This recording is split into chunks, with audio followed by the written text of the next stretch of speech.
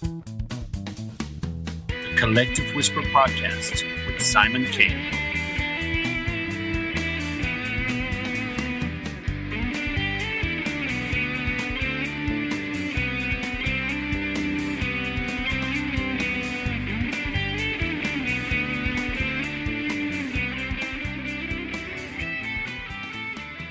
Hello, everybody, and welcome to this episode of the Collective Whisper Podcast. I am your host, Simon K., and we're glad you could join us. Today we have an exciting guest, Mary Aloe, all the way from Los Angeles in America.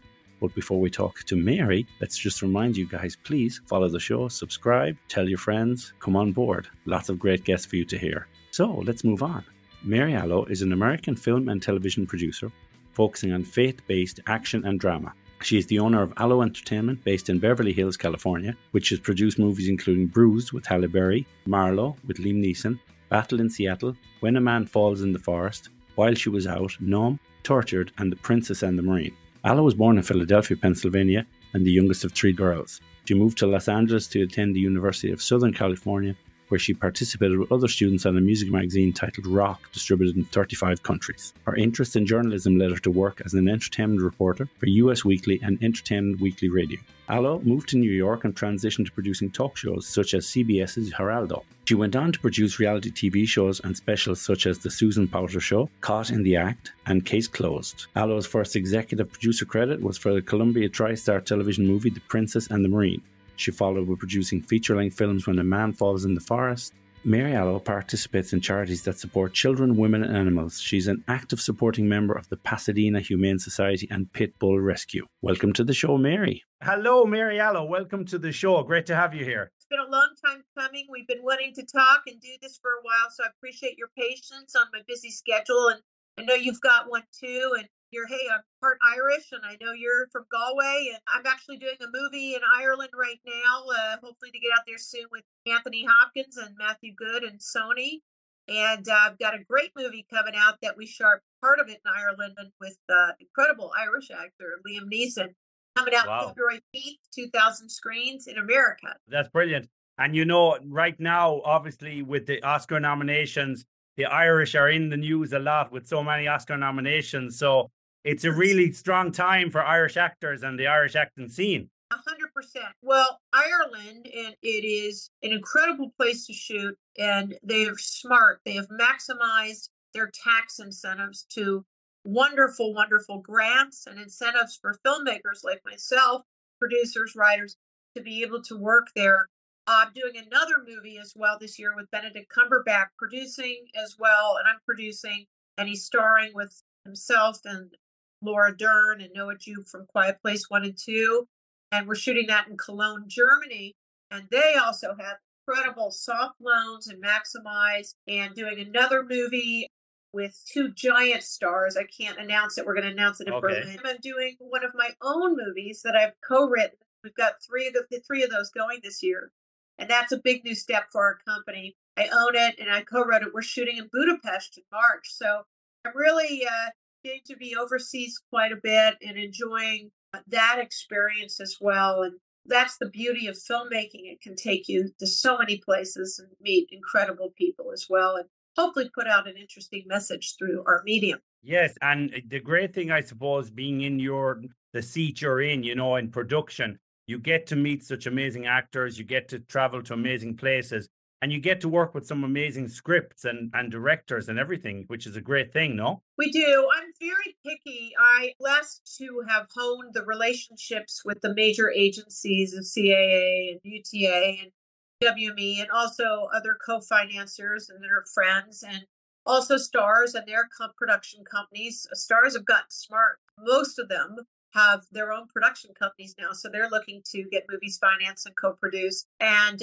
foreign sales companies, management firms. So I'm getting an influx of incredible projects that I wear two hats, well, three now. Either I'm the lead producer, I'm doing a movie with Netflix, big budget, big star, and definitely I am excited about that this year. We haven't announced it, we'll announce soon. Very exciting project. And I'm also lead producer on my own movie called Bird's Eye with Maria Bakalova and other stars.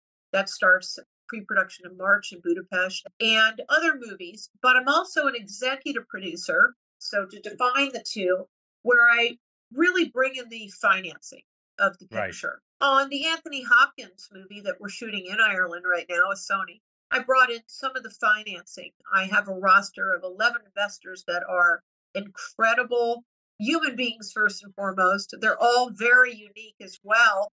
Wonderful men and women. I'm proud to say I've got, gosh, I think 5 of them are women. Wow. And they're all very high net worth. Weren't really in the movie business, but keep investing with me.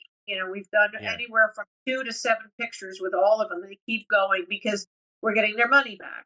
We're getting their investment, their premium, and a profit, and bringing great pictures to them. It's important. Yes. And, that's a great thing. And I like the way that you do it, where you sometimes get this 100% financing and you work with the right people. And I suppose for you, it is a challenge to go out and meet these people. But once you meet the right people and you have the right people on board, it's probably much easier to make those movies then, no? Well, it is. I remember it was Sharon Stone, who I'm close with, and we've traveled and done a few movies. She said it was sort of like riding a bicycle, right? Uphill, uphill, uphill. And then there's a point where you kind of like are at a level where you've learned so much and you've earned the trust and you've done well enough where you're now at that point where you don't have to keep going uphill, that you kind of have I don't want to say it's smooth riding, because making movies is never easy. You have to be passionate about it.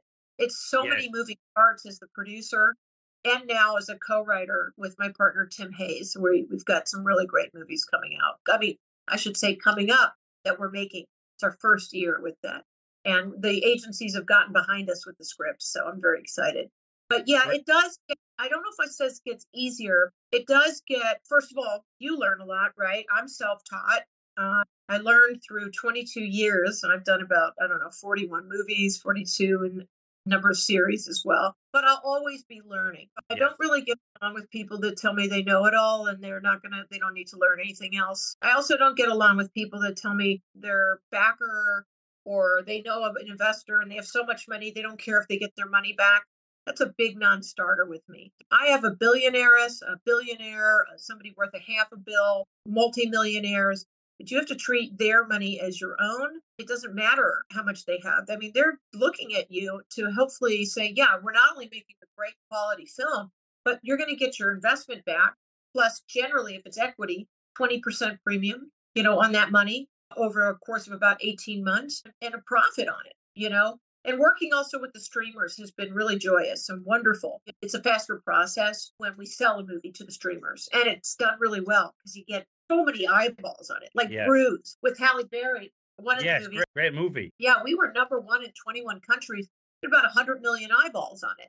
So, I don't think we would have gotten it in the theaters. So I'm big, proponent of streamers, and even the ones that I've got these AAA list stars on. It's like, let's go. The Marlowe movie with Liam Neeson, I came in as one of the many financiers. So I didn't really have to say in it, and we have a nice big U.S. release. But would I have been happy if we had a streamer on it? Sure. I mean, I would have been just as happy. There are some people that just want a theatrical, and there are some people that, James Cameron doesn't seem to make a mistake. He keeps hitting it out of the ballpark, so I get it, and Steven Spielberg and all that. But for me, I love the streamer situation.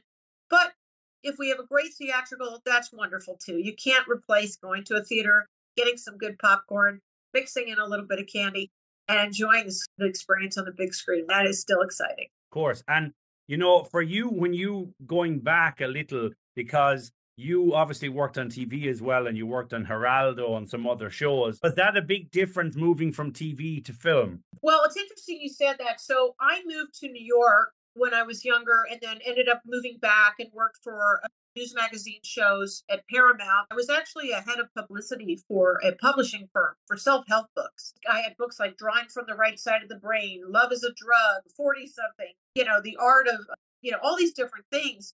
But to get my clients at the time, the writers on these shows, I was packaging all these talk shows, and I didn't really know that that's what we're producing. So within a year, I had 3 offers for talk shows. So at the time, I did take Geraldo, and it was a fun experience. I lived in New York during that time. What it taught me was finding the real life story.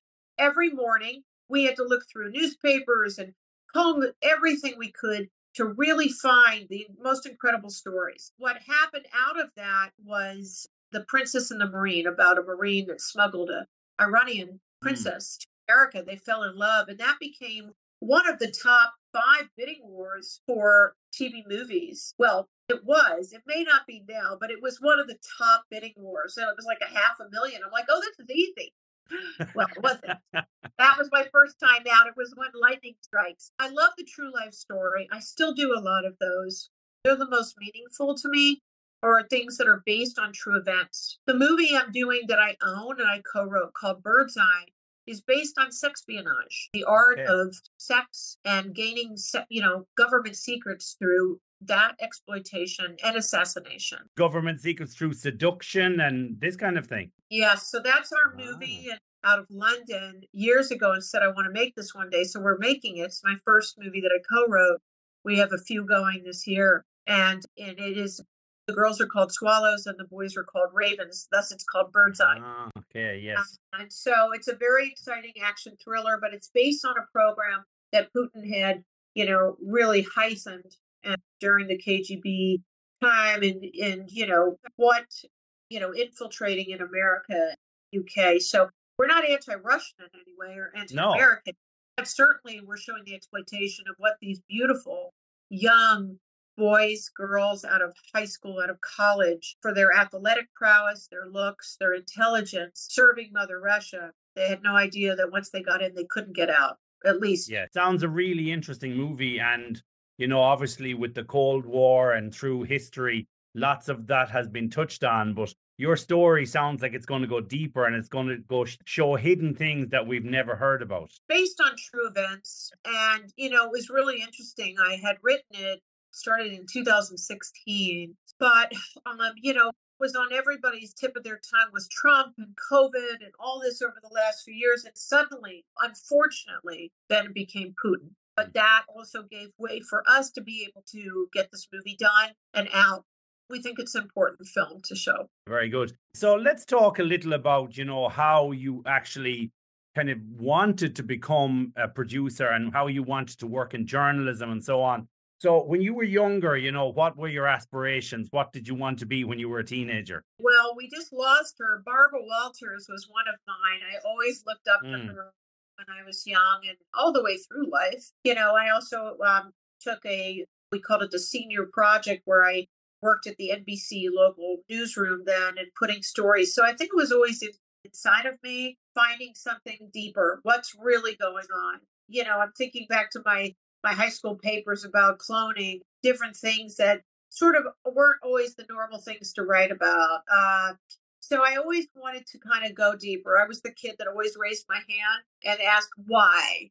So I still ask that, right? So that leads me to making movies to either exploit important issues like Battle in Seattle, or I did with Charlize Theron and Channing Tatum, Woody Harrelson, Michelle Rodriguez, about the World Trade Organization, or Worth, the Ken Feinberg story. He was brought in, attorney, to, really on behalf of the insurance with a mathematical equation to give all the families of people that died in 9/11 very little money, as much as possible, but he had an arc and a change, and he became the proponent for the families, called Worth, with Stanley Tucci and Michael Keaton. It's on Netflix. Yes. Or 55 Steps. I'm looking around at some of the posters. Yeah, some great posters there of some of the movies you've done. When you approach a movie, for example, or you have an idea for a script, or you meet somebody who has an idea, do all of these things have to come together to kind of have the perfect storm? So you have to have the financiers, you have to have a good script, you have to have the want to do that particular movie as well, I imagine. Well, I'd say the want and the desire, passion. Yeah. Be writing. I mean, at least for me, I'm writing on the weekends and at nights with my co-writing partner, Tim Hayes. And it's like, it's a lot of work. For example, we've done 60 drafts on Bird's Eye. 60 that's going this year. I can't talk about it at the moment, but that's 57 drafts. So the amount of work that goes in it. So it's all passion, first of all. Right. Second of all, well, how do you take it from the idea or the book or this, to the screen? Well, I'm not a right-brainer only, I'm a left brain, so I do left and right. So I'm a film finance expert. So then I start putting things all together. It's a lot of work. The equity, the senior lending gap, the gap of it, the mezzanine position, the distribution, and also the packaging. I'm a packaging producer, right? I'm the girl that if it does win an Oscar, and I put it all together, I get to go up on stage, putting the stars in, the director, all that. It's so many moving pieces. A lot of people probably call themselves a producer or EP, but, I'm not sure everybody does everything that myself and there are many other people that I respect do. Sometimes I look at producers, you see their names and credits and everything, and TV shows and movies and everything. And, it's kind of a bit like music nowadays where you have so many songwriters involved in one song, and Yeah. sometimes there's numerous. So I can imagine a lot of stars, just for even equity, want to have production credits, don't they? Bringing in equity is important. That's the hardest part. The senior lending against collateralized loan and sales is a little bit easier. The tax credits, many or incentives. There's a line of people that will finance those against those. But it's a lot of work. But, there are some people that'll push an email or a button and when you're a producer that works really hard, it's hard to see that. But, God bless them. I think what happens is, everybody wants their piece of the pie. And the problem is that people kind of say, well, yeah, I can be involved in that, or I want a part of it. And then, as you said, you're doing all the hard work and you can both have the same titles or whatever, but sometimes who's doing the work, don't you? Well, I do. You do, for sure. Listen, Simon, if you're sitting watching Netflix or Amazon or Hulu or HBO, or you're sitting in the theater, I'm not sure you would necessarily, or the audience would, but I can tell you that making them, I do for sure. Yeah. Yeah, no, I understand. I think it's a hidden art because I know myself, even when I got into podcasting and you have to, research the guests, you have to find the guests, you have to book, you have to do all these things. And then you kind of realize then the value of producer on movies. There's so many things they must have to do and many balls in the air, don't you? Tell my co-writing partner, because he's purely a writer and he's a great one, and I'm so grateful we've been working together and we're starting our next script. We've got another movie, Armistice, this year that should be going this year. We just got a great director on board about Eisenhower. We're doing it with Eisenhower's great grandmother, Laura Magdalene Eisenhower. It's when he met with the aliens, the Greys. Oh, yeah. 3 times, and also the Majestic 12 and the whole government cover-up. And it's between 1953 and 1961. It's fabulous. I honestly know it's a great script. We're getting great reviews on it. And so, but I tell him, I said, listen, I need to now do the other 100 things. That's only the initial part, the first link in the chain. You have to add all the other links to make it actually work, don't you? I do, but it's what I do, and yes. I've chosen me, I guess. And so, to answer that very long question, getting real life stories, going from publicity to talk shows, news magazines, getting those stories has translated, and then getting into features, into movie making for the last, yeah. I noticed there as well, when you were, in University of Southern California, you worked on music magazine Rock. It was distributed in 35 countries and so on. So what was your relationship with music like at that time? Did you want to be a musician? Were you ever a singer or anything?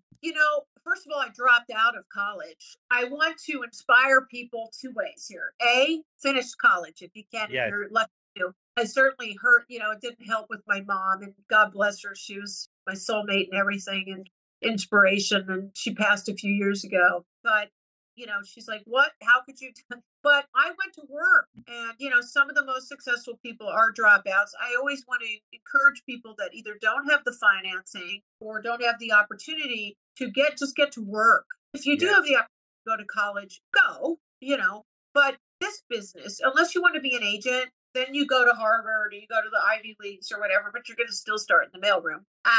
But as far as myself goes, yes, I went and I was there, and out of that, we started Rock Magazine. It was great. And I was sitting with some of the biggest rock stars. I would go to their home, interview them, and it was a lot of fun and a wild time.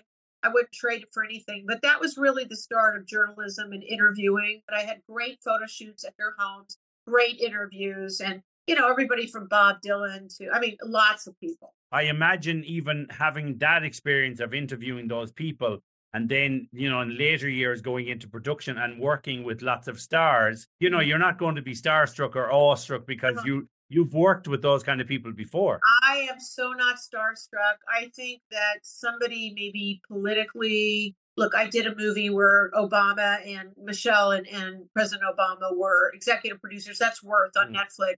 That's probably where I would get a little more starstruck. On the actors, I can't think of one. I mean, I have favorite actors like Viola Davis and Meryl Streep and, many more, but I just, no, not starstruck. And Yes. I feel like they're a peer and, we just treat each other with respect and value each other's participation in the production. And you originally, as far as I know, you're from Philadelphia. So when you moved from Philadelphia to Los Angeles, is that something that was a big change in your life? Because obviously the East Coast and West Coast are very different. And did you decide Los Angeles is for me? Well, I didn't quite do that. My father passed and moved to St. Louis. I went to a private school, and then I went from there to SMU in Dallas, and I thought it was okay. But I knew that I wanted to be in either Los Angeles or New York. So I went to Los Angeles and I loved it. And I've been here ever since, except I did go and live in New York producing talk shows at the CBS building. Downstairs was 60 Minutes and to have a bagel with Morley Safer. And it was an exciting experience. But I also moved back. I didn't love living in New York, but I do like living here a lot. It's a nice lifestyle. And if you work hard and have the opportunity, I do like it a lot. Chicago has a great hub now, and Atlanta is really like Hollywood South. So I've done several movies there too, Yes. And, I remember talking to you a few weeks ago, and tragically you had lost one of your dogs. And I know you're a big dog person and you work with a lot of charities with women and animals and, and children and everything. So is that something that you find that takes you away from the production side of work that is good for your soul? I'm so glad you asked me about this. Nobody asked me about it. My heart and soul are animals, whether it's dogs, elephants, orangutans, and really fighting for their voiceless souls. Yes. And an activist this morning, I had to wake up to Graham and a dog's being beaten on a balcony. The guy had only not even started beating. He left and then he came back to beat the dog more. So I called the Dallas Police Department this morning and they're not doing anything. Nothing against police officers, it's fine, but this man needs to be arrested for a felony and the dog needs to be extracted. So every moment that I'm not making movies, I shouldn't say every moment, but most of my time, if I'm not traveling, I am helping place dogs, donate, alert, viral, mostly dogs because, I'm not around, orangutans, but there are travels that I want to do to help certain primates and elephants that are in need. And that is where I end up, the money and the fame is fleeting. So, when you first start out, it's exciting. It's not as exciting. But I have to say the reason for what I'm doing is so that I can leave everything to helping these animals. So you hit it. And yes, I was paralyzed in pain, losing my pup. And I did a lot of healing and crying and healing. I do a lot of prayer. So I'm a faith-based girl. And luckily, I have one other pup that I rescued the same day, both on death row. They didn't know each other in 2011. So she's still with me. So she definitely got me through part of this process of healing. Yeah. But Animals are great in that sense because the time, when you lose them and then you come across another animal, a rescue or something. I will always rescue. It's funny. One of my best friends, she's the #1 stunt woman in the world. And she used to have a big black wolf, and the wolf would fly first class next to her, a giant black wolf. Her new dog, they were in Bulgaria, they were in Ireland, they were in everywhere. It is a requirement to bring that dog. It's so well done. So not now. My other dog is elderly too, but I think one day that's going to be a requirement, for emotionally supporting each other. I can't live in a world without pup and without rescue, by the way. I'm very vehement against buying dogs. I have friends that do. I don't hold back my opinion, but rescuing is so important. So you've hit my cause, and it's definitely animals. Ever since I've been a little girl, I've been like that. Yeah. Like there, when you talk about, the mistreatment of animals, also like you work with, women and children charities. So Yeah. do you see a correlation in all of those types of charities with bureaucracy and, the police and trying to file reports about mistreatment? And do you find that Yeah. there's a lot of that? It's very difficult. Look, I have respect for the police. Don't get Mm, me wrong. I'm in the Hollywood Hills, yeah. and you go down, and I am very blessed, a beautiful home, and I have a nice office, Beverly Hills, all that. But I'm going to say something that from my home, it's peaceful. I look at the Hollywood sign, the hills, the city life, and you can hear just the rustle of the wind, and then occasionally the coyotes. But you go 2 miles down, and it's like a war zone. Right. So, are important. But what does bother me, and being on the phone this morning, is like, why aren't you arresting this man who's beaten? It's Yeah. on tape, a felony. And so, yeah, I mean, look, with children, there's a voicelessness there too that are in need. And with women, I hear I'm a role model for many people, but most importantly, I want other women. I've trained many underneath me, and they're all wonderful, and we're all close, and they've gone on to do really well as producers themselves. And I want their voice to be heard. And it's a new time. I feel like it is. Things have changed out here, and there. I felt the ceiling not very many times. I never believed that I would have to have a ceiling, even though I know there is. So I didn't experience it as much because I refused to. I love working with men too. So I work with more men often, but it's changing. It's Yes. really changing here. So it's Do, definitely a lot more equal. do you feel that, the Hollywood of old was a very male dominated industry, and now that that's changed? Well, I wasn't there. I only Mm. know stories, Yeah. right? So I can only gauge by the time that I've been in it. And if I can say in a positive way, because again, I'm not putting down men at all. And I love working. I have so many Mm. great guys to work with, and investors, and just other producers and directors and all sorts of stars. But I can't speak to the domination there, but I can say that there's a shift for the betterment and equality with women. And that's what Right. I can say. There is a thing as well that's kind of prevalent in the acting world, which is that it's very difficult for some women when they get towards their 50s to be cast in roles. If they're famous, fair enough. But a lot of Yeah. other actresses who are like on the way up or have been working for years, whether it be in theater, TV, or film, once you hit a Yes. certain age, there's a lot of ageism for women, isn't there? There is, and you're right. I have many friends that are even big stars, were big stars, and even that. And I think it's changing. I do think it's changing, but it's that slow to change, and it's Yeah. unfortunate. And it may not just be women. Maybe it's also just the ageism. I think sometimes, period, and Yeah. it's difficult. And maybe that's just life. That happens in normal jobs too. That's what I'm saying. Are the people that are in front of the camera? Yeah, it's probably harder because you're looking at everything, Yeah. right? Yeah. But look, there's many directors, producers, they work all the way in their 80, like I don't know if I want to be doing I want to be traveling the world and helping animals and sanctuaries and things at one point. But I'm gonna be working in this business, God willing, with good health and doing Yes. well. Yeah, I do see it. And it's sad and it's difficult to see. I think what a lot of people, when you talk about this, it's when you watch certain A-list male actors and they're, Yes, for example, playing somebody who's maybe 50 or 55, but then yes, their wives are always like in their late 20s or early 30s. And yeah, you find, like, of course, you can have that in real life too, with men with younger wives. But I think it happens a lot in Hollywood where the men have a greater chance of that longevity, whereas the women, usually their wives are younger actresses, no? I can't say that. I don't know. I think it depends on the type of movie you watch. And also, another question I have for you about the streaming services. So, do you think that changed the whole landscape of movie making and the TV world as well, with Netflix and HBO and Hulu and all these? 100%. Look, I mean, first of all, the premiums, right, came out with the non-commercials, right? Now commercials are coming on, so you have to pay the extra not to get the commercials. So that was the HBOs and Showtimes and all of those.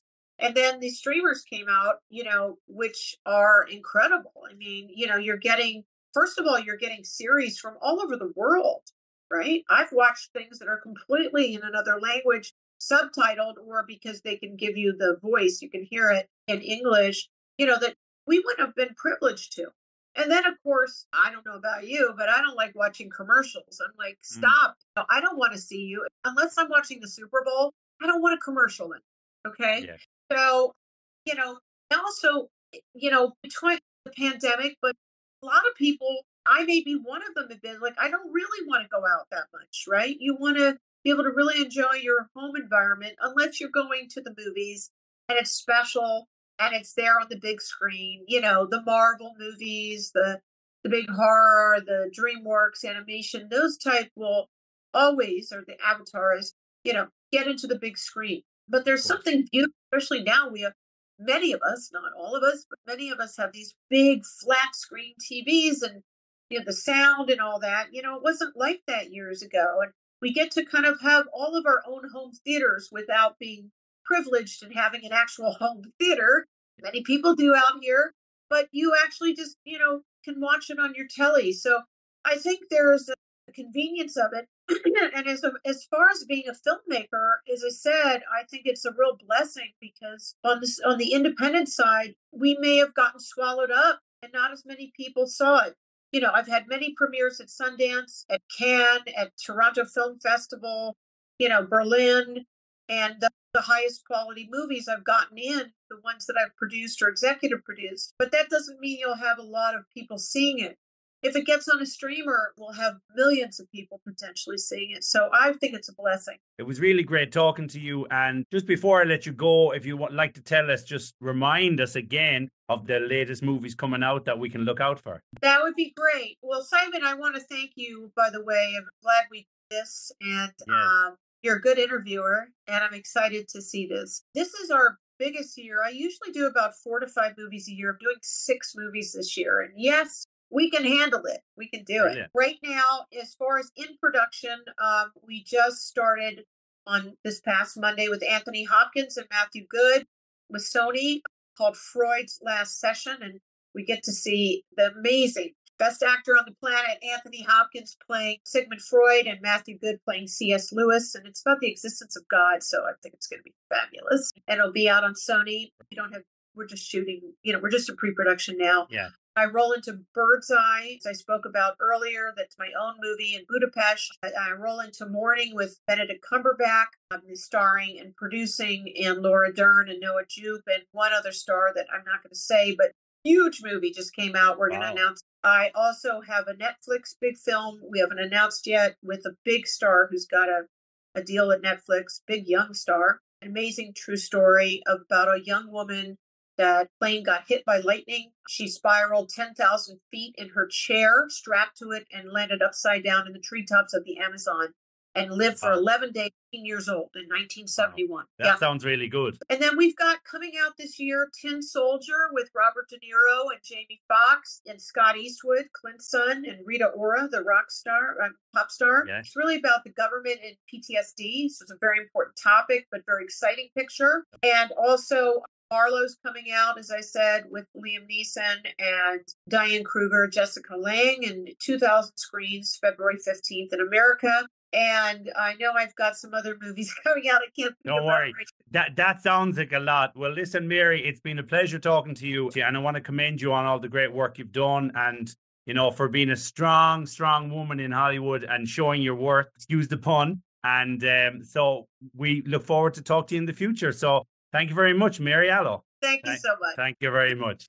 Okay, thank you very much, Mary Aloe. It was great talking to you all the way over in Los Angeles. And we're excited about all these new movies coming out. The movie Marlowe sounds really interesting. And of course, we have the wonderful Liam Neeson in this movie. So we're really looking forward to that. Not to mention all your other movies and your own movie, Bird's Eye, which sounds really interesting about sexploitation during the Cold War and between Russia and America. So we're really interested to hear that. And just want to say well done in your career so far. We really admire what you've done, and you're a great role model for women and men everywhere. So keep up the good work, and also keep up the great work with your charities and your humane work and everything. So we commend you on all of that. And to you, the listeners, we appreciate you coming along again for another episode. We promise you great guests, and I hope we're delivering. And I'm enjoying interviewing these people, and I hope you're enjoying listening. My name is Simon Kay. This is the Collective Whisper podcast. Till next time, look after yourself, your family, and the people you love. Take care. Bye-bye.